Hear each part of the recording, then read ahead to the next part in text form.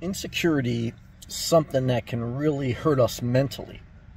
And when you go to the gym, you're trying to get in shape physically, and it also helps mentally and emotionally.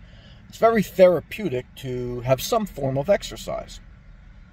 But one thing I noticed in the gym that could be very negative towards your health is looking at the mirror at your insecurities or imperfections. As an example, I'll take myself.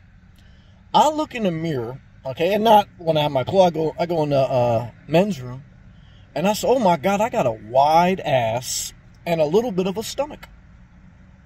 Now, I'm in my 40s, but I always had a wide ass, and I always had a little chubbiness, even though I've been very much in shape at times, and period of my time where I was very skinny, wide, very little, but almost like too skinny. But I say to myself, right now, I'm right at the proper balance. I mean, I eat very healthy, very consistently. I'm always in motion. I'm working out. I'm doing very well compared to, all the seasons of my life. I'm very balanced now. And the main thing is obviously your food intake. But with that being said, I still have imperfections. Part of it is just DNA, okay? Because you could work out like a madman, you could eat practically nothing, or you could eat practically everything, and I did all those things. And your body type is a certain way. You can only kind of like fine-tune it. As an example, like if you have a Jeep, you can fine-tune it, but it's never going to be a Ferrari. It's just built different. So, we're all built a certain way, right? But you want to try to eat well and move well and exercise to a degree to be healthy so that you're suffering less. That's the sales pitch to why should you stop being a glutton? Why should you get off the couch? Just so that you have some level of health and that you don't suffer unnecessarily. That's my sales pitch, because I've been obese, I've been damn near anorexic, and now I'm kind of at a way where I can enjoy life, enjoy some indulgences, but still be healthy enough to enjoy my life without worrying about major emergencies that I can control. So, but what I want to share with you, when you go to the gym, one is you're looking at other hot people, and you're looking at some butt ugly people. Always make a mental note. There's some people in the gym that are worse than you and some that are better. All of us can say that. But when I go and I look in the mirror, sometimes I start to focus too much on my negatives about my body type. And that psychologically, then you feel like the worst, ugliest person in the world. And you start like trolling yourself. And so what I've learned, okay, is that it's not delusion. There's imperfections. You got to be honest with yourself. I'm honest with myself. Some people can't.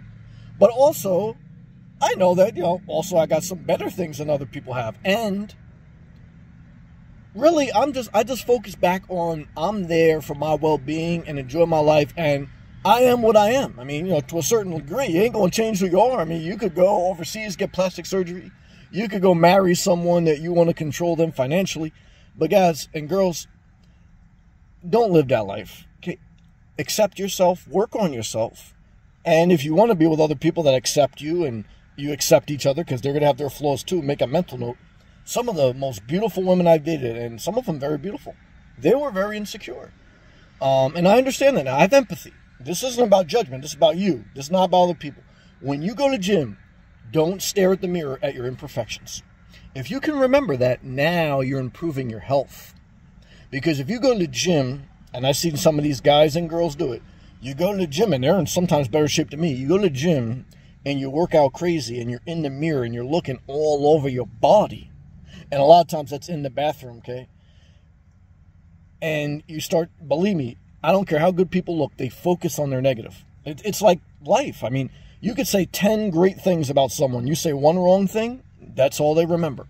And that's what you do when you look at the mirror in the gym. You're not thinking about the 10 good things you got going on. You think about the one bad thing. Okay? And you focused on that, your wide ass, or your little bit of a stomach, or your this or that. And what you got to do is, as long as you're doing the best you can, accept yourself. Why? Shit. What are you going to do? Kill yourself? You ain't going to change. You are who you are. Okay. And if you get plastic surgery, you ain't going to look like who you are. Okay. You're going to look crazy unless you need it. If there's a deformity or you need some type of, do whatever you want. But I want to make this video because this is practical, everyday advice that will help you. Okay. Now, if you want to waste your life, okay, go online and talk about politics or living cheap, taking a challenge about doing nothing. Okay. I'm trying to talk about doing something with your life. And going to the gym is a good thing. Or just doing something, because this could apply. You could be in your house, you don't even go to the gym, you're a lazy sloth.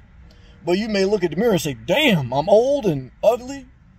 And you may be, but focus on a positive.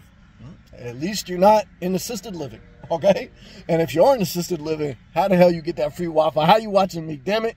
You scamming the system, okay? Let's stay positive. I'll see you next video.